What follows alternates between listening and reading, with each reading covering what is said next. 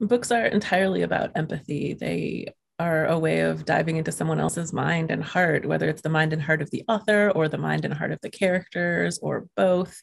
And, I think that the more you experience the world through someone else's perspective, the more you see that there are, these beautiful, diverse perspectives in our world, and that they inform us and they enlighten us and they educate us. And I think that the more we read and the more widely we read, the more diverse authors we read, the more we understand the world.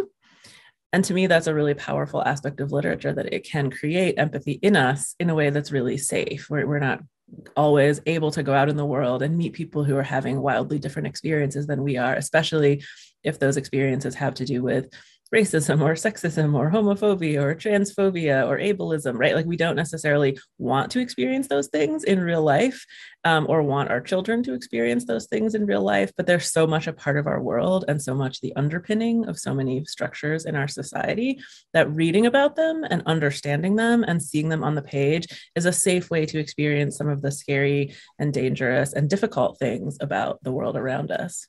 I'm often speaking in schools that are in wealthy communities that can afford to bring authors. So there's a limitation to the audience that I'm able to present to regularly. I don't get to present to, schools in low-income communities as often as I would like to, or schools in Black communities as often as I would like to. So I'm often speaking to an audience that is very different from the characters in my books. And so, they often are experiencing the things that I write about, like contemporary struggles around civil rights, contemporary struggles around police brutality and social justice and equality and things like that, feel like something they study in history class in relation to the civil rights movement, not something that's part of their world right now.